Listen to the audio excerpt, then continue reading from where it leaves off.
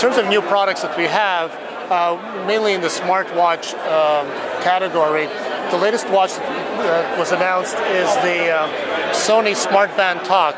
This was a product that was announced by Sony yesterday.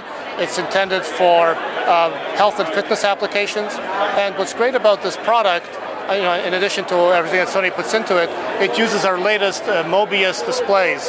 A Mobius display is very light because it's not made with any glass. It's actually made with plastic.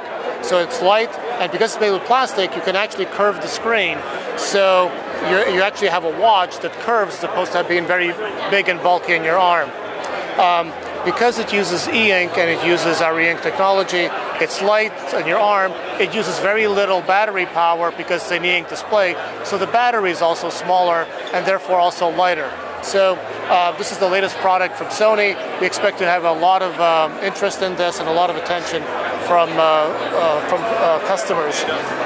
In addition to that, here are two smartwatches that, here's the SonoStar that was announced about a year ago, and this is the watch by Tomoon that was announced earlier this year in June at Computex. Same idea, just different functionality. They also use our e-ink Mobius displays. They're curved, they're lightweight, so you don't have to worry about dropping them because it's plastic, they won't break. Similar with e-ink technology, here is a watch by a company in Japan called Kisai.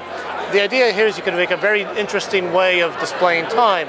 So this one is in a random setting, but I'm wearing a watch over here, and once you know how to decode it, it is now 8:30 at night.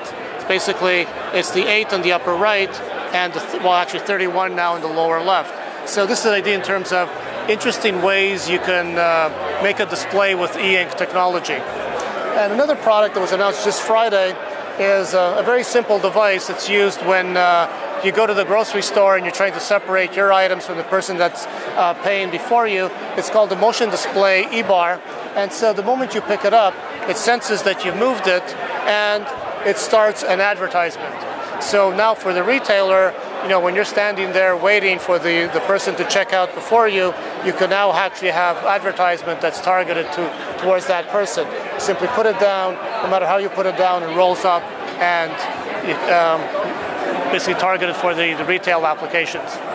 Those are kind of the main new products that we have using our e-ink technology this year.